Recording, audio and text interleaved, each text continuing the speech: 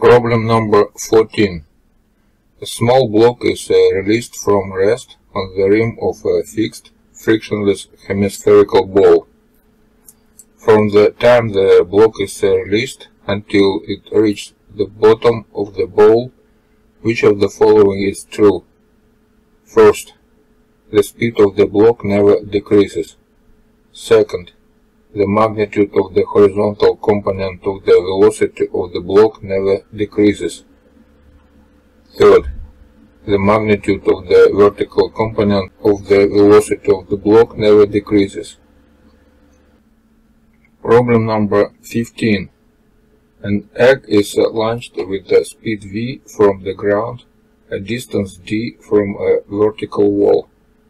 If v is high enough for the egg to hit the wall, which of the following could describe the angle theta that maximizes the height h at which the egg hits the wall?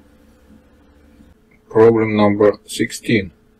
A hexagonal pencil of a uniform density lies at rest on a horizontal table. It is pushed horizontally with a steadily increasing force halfway up its height as shown. What is the minimum value of the coefficient of static friction between the floor and pencil, so that the pencil will eventually begin to roll?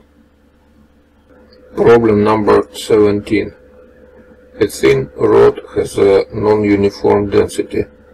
It is mounted on an axle passing perpendicular to it through its center of mass as shown, and is then rotated about the axle. The axle divided the rod into two parts, one on each side of it. Which of the following must be true, no matter how the mass in the rod is distributed?